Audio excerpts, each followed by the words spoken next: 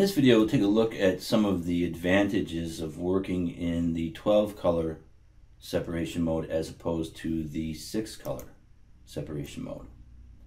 In the 12 color mode, we pull all of these different colors: the red, the orange, the yellow, the lime, green, mint, cyan, azure, blue, violet, magenta, rose, and then of course back to red. And the black and the gray is optional. Whereas in the 6, we just pull the red, yellow, green, cyan, blue, and magenta, and then of course we go back to the red here. But when you're working with the 12, you're able to work with these colors down here as having been pulled in your simulated process color separation.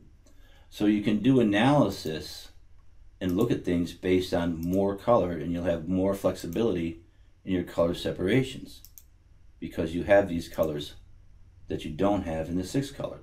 So when you're able to work with the additional colors and have that flexibility, things like color separation, analysis, and looking at how you might want to separate something based on the color that's in the image with the extra colors in the 12 colors, it's a little bit better. We'll take a look at that. This is a simple graphic just to demonstrate, and I can look at this already and see that I'm dealing with basically orange, red, yellow, and black, and a gray if I wanted to add it.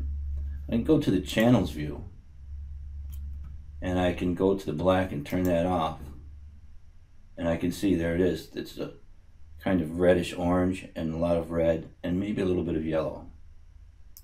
And I can go through the channels here and start turning them off and see how they affect the original to do that analysis. I'm going to turn these back on. So I can see what I'm dealing with here. So I'll go to the split view, and I'm going to start deleting the colors that I don't need or want. And the line we don't need. We don't need the green. Delete that. We'll just delete all of these because they're not in the image based on the analysis from the 12 color, but the orange and the yellow and the red are there. So I can work with the orange and the red and the yellow, which I can't do in the 6 color separation. Magenta, we don't have any of that. Rose, we don't have any of that. I can come here and look at the yellow, and it doesn't look like there is any, but I'm pretty sure there is. So we'll go and turn off the color so we can see the grayscale. Come down to the tone curve, left click, pull, and we can see, yeah, there's definitely some yellow in there. We'll reset that. But that yellow we could probably take and merge to the orange, and it really wouldn't make a big difference. And we'll merge that, and we'll take a look at our original. We can see it's really unnoticeable. So we've just reduced another screen. Take a look at the orange, and then take a look at the red. And there's definitely both of these. Now here what I'll do is I'll take and merge the orange into the red. Now I've got pure red here, and if I look at the original compared to my preview over here, I can see I need to get some orange in here. Well, that's very easy to do. I'll go back to the red. We'll change that to a custom color. Just come over here, left click, and slide that over a little bit into the orange. Look at our original, and there we've got our separation working from the 12 colors and doing our color analysis in the 12 color mode.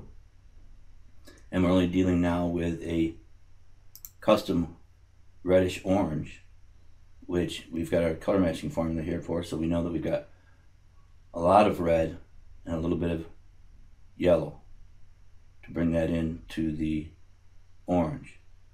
So I'd start with the red and start adding a little bit of yellow, because even though these formulas are accurate, the way in which the inks work, as I said in previous videos, they don't really mix correctly because there can be differences in pigment sizes and the chemicals and the liquids in the ink. So you'd start with as close as you could get to a pure red, and then start mixing in a little bit of yellow till you get to the point where you've got that color match.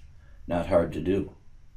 And then you can print this with just the custom color red with a little bit of orange or yellow in it, and the black and the white if you're on a color or dark garment. So that's some of the advantages you'll have working with the 12 colors as opposed to the 6 colors. You'll have better ability to do color analysis. You'll have more flexibility with more colors as opposed to the 6 color, although you can do many things with the 6 color. but the 12 color gives you the advantage of having those extra 6 color points in your simulated process color separation workflow as opposed to the 6.